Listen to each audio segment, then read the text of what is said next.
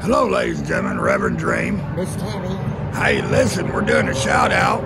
We just had the beautiful Cracker Barrel. We just had a gentleman that waited on us down at the Cracker Barrel, and he was a wonderful, wonderful guy. His name is Laquay Kindle. Laquay Kindle. He's a wonderful waiter. Excellent, just the best. Friendly, God-fearing kid. If you're ever in Russellville at the Cracker Barrel, go down there and see him and tell him that Reverend Dream sent you. Give him a tip. He's more than deserving of it. You've never met somebody who will go above and beyond what he does.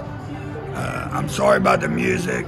Of course, Cracker Barrel runs their own music, so you'll have to forgive that, and hopefully it won't monetize me.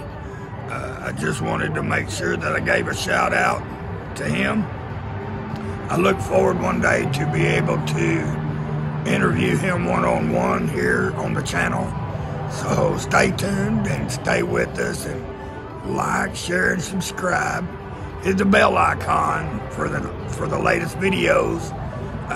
If you get a chance, come and frequent the Cracker Barrel. My uncle was the designer of Cracker Barrel, Raymond. Shout out to you, God rest your soul. He not only built every Cracker Barrel, he also designed them as well. So this is a true blue place that meant a lot to me and my family, especially to Raymond. But I just wanted to shout out to this young man who was kind.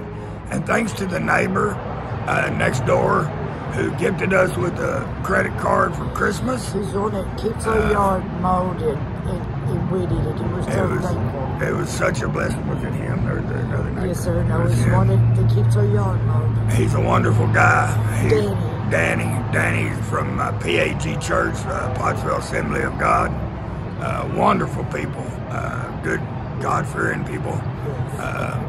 But today's a wonderful day.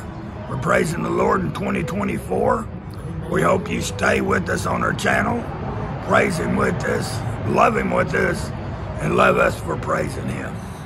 God bless each and every one of you. From Reverend Dream And Miss Tammy. We love you. And as my friend says, peace out. Peace out.